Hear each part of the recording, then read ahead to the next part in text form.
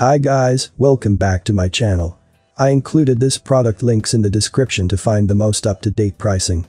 Stay tuned and let's get into the video.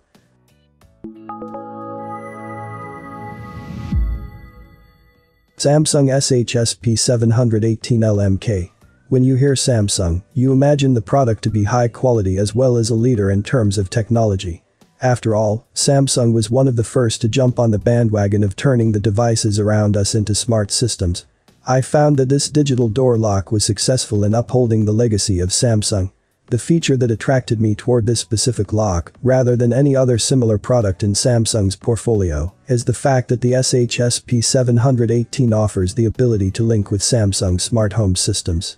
This means that you integrate your door lock with systems like security sensors and video cameras. This feature creates a holistic home security system which increases the safety provided.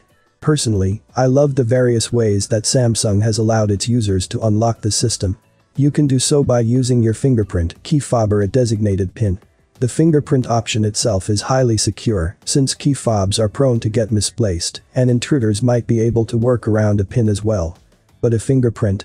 No chance. The digital lock also makes a point of providing convenience by understanding that some people tend to remember a PIN with given numbers. For example, I can only remember PINs which have 5 digits in them. This lock can have a PIN with as low as 4 digits and as high as 12 digits.